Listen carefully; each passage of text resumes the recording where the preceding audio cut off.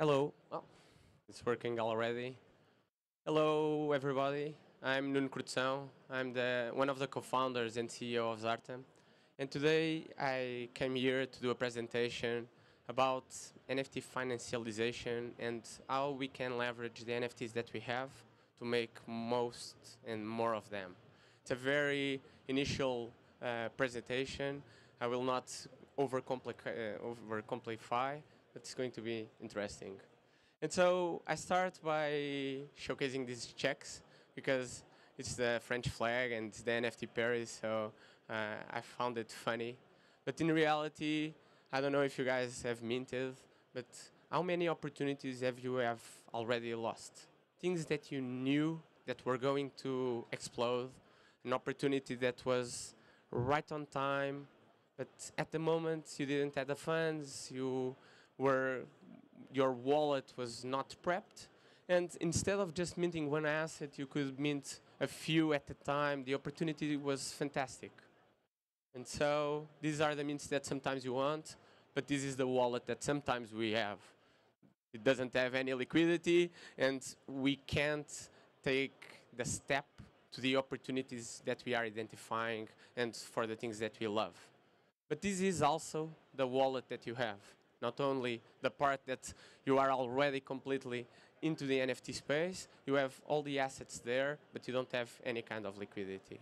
And so why are we missing opportunities? Because if we have a Bored Ape or other assets, any asset that makes sense, that you love, that has intrinsic value, that the community loves, and you need liquidity, you don't have too many opportunities right now.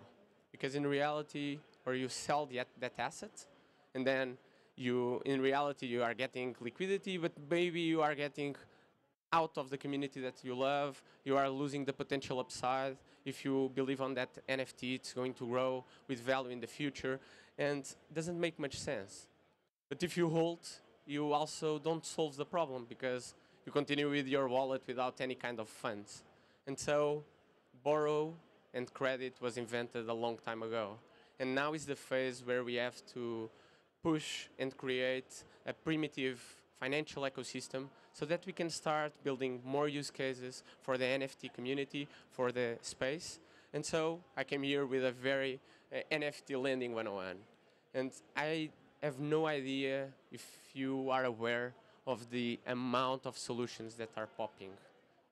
The NFT space has digital assets, we have cryptocurrencies on the other side, and then we have all these opportunities, all these companies that are building tools to leverage and to make us more efficient so that you can explore the opportunities. And so I came to talk only about this small square that is very big in reality and give a glimpse on how things are going. So if you've never done a loan on the NFT space, don't feel bad because it's just starting now, but it has already some traction. You are not going to be alone. It's not stupid. It's something that people are doing. The top platforms of NFT lending, the overall space has 40,000 people using solutions. There are, in the last year, it was performed more than $500 million in loans using NFT lending. And so this is a space that is booming.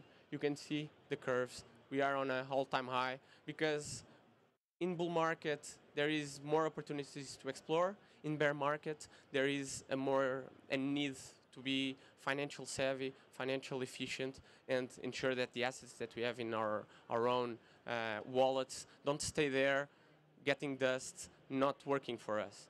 And so I'm here with the questions or the base questions that you have to ask so that you can become an NFT lending expert. And so to understand from the different platforms that exist on the space, what should be your decision? Because each one of you will have different levels of knowledge on finance, different levels of knowledge on NFTs, and different levels of knowledge of the needs that you need.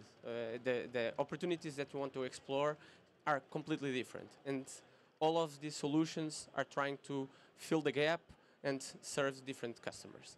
And so my first question is, why should someone give me a loan when I have an NFT?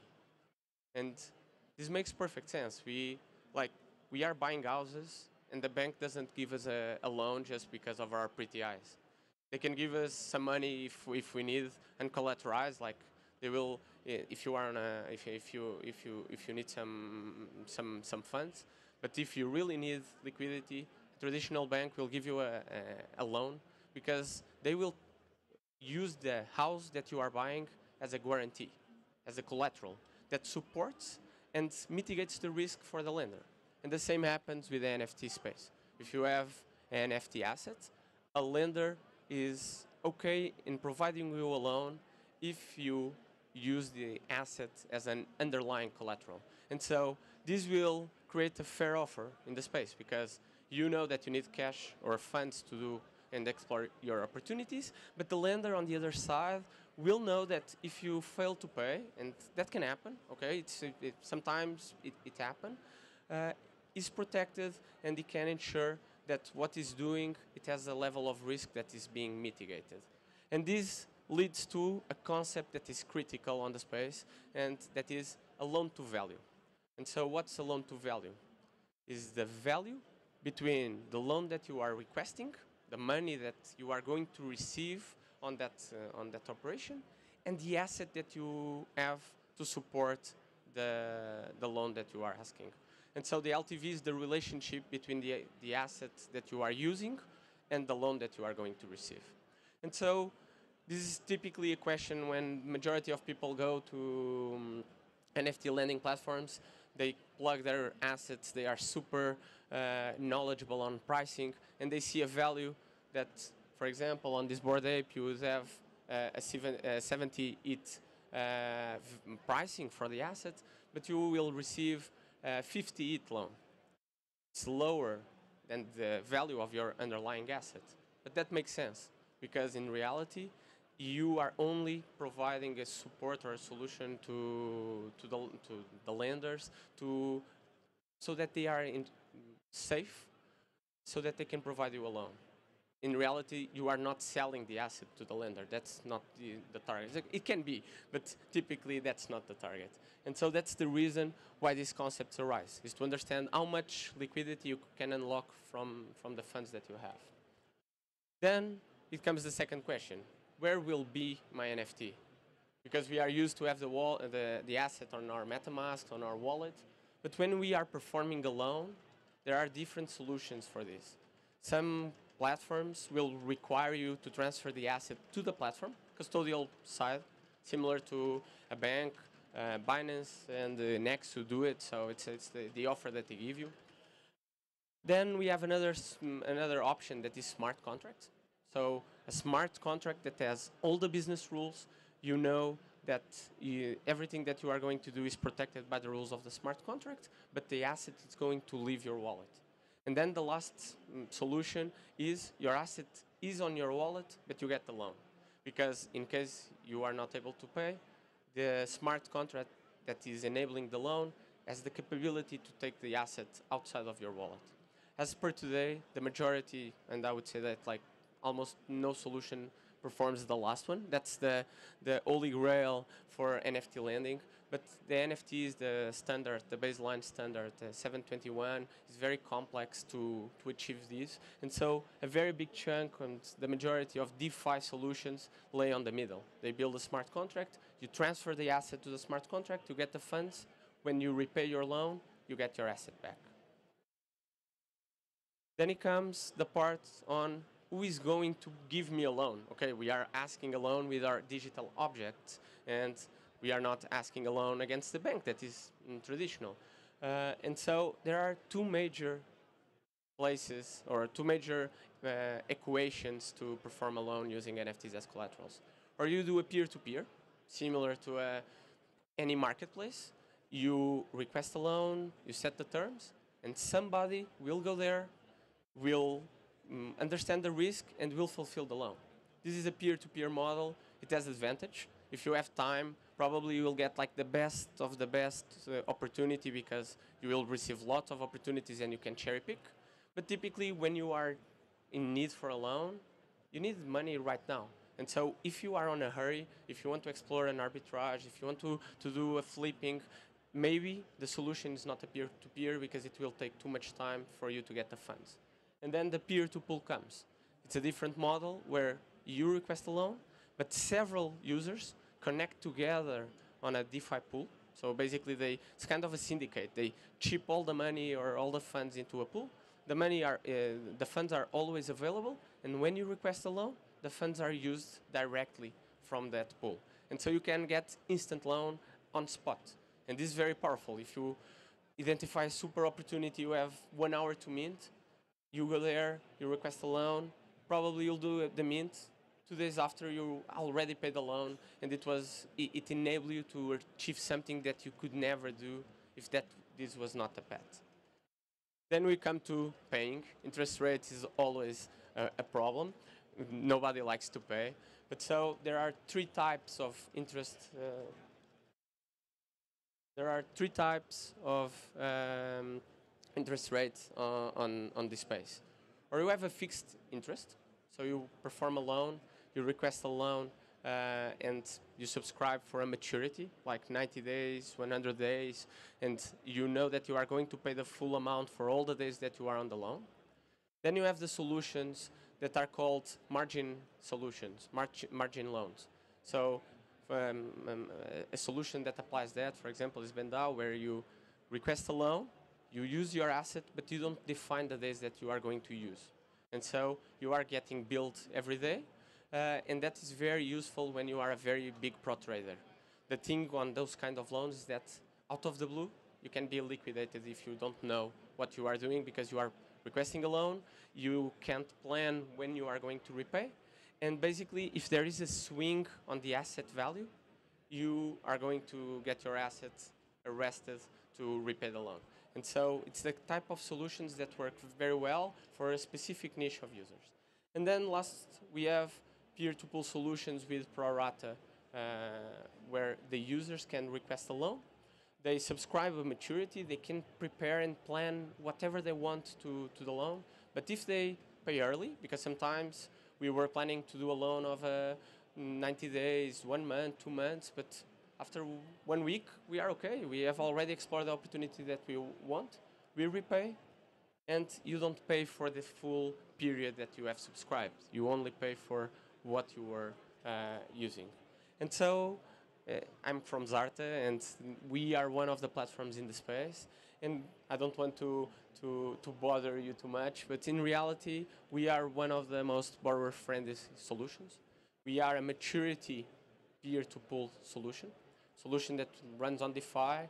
The users can select the amount of time that they want to do the loan.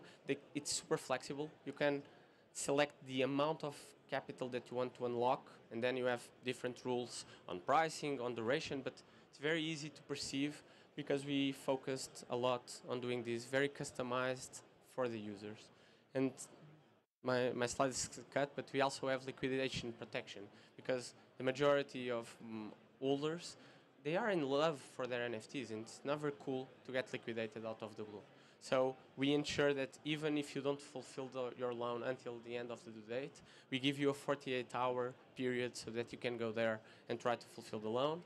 And even and you never get a margin call during the maturity of the loan. So during the period of the loan, you are safe. You know that your asset will not be taken out of the blue, and that's something that we also provide. And so this is what I had to tell you. I hope that you can join us on Twitter or test our solution. It's live since last month. We are a DeFi company that have been working in the space for the last year. We raised a 4 million round during the bear market, and we are very excited to bring the solution that we are building with lots of love and care. And if you have any questions, I believe that we have 2 or 3 minutes. Happy to chat and take any questions that you have. And if you like this kind of concepts, I can do a V1.02 with shorts, options, puts, and a very more complex one. But this was just an introductory course just to give some ideas on what you can do with your NFTs. Don't let them on their wallets getting dust. You can make way more, you can explore way more opportunities in the future with all of this. Thank you. And if you have any question, happy to answer.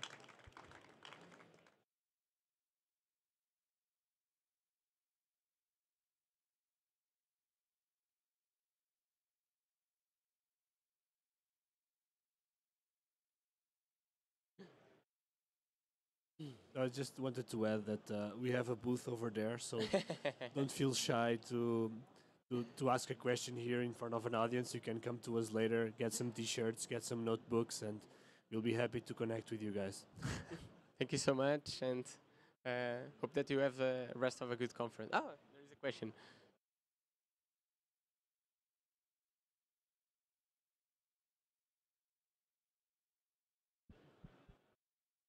So it's an engineering question. What Yeah. standard are you using for loan management in your smart contract? Can you repeat? Sorry. What standard? We build a proprietary. No, we build our own smart contracts. Yeah. Okay, we use a DeFi pool, and we got audited twice. The assets that we are accepting at the moment are RC7021 based on mainnet, and we have on our documentation all the assets that are available.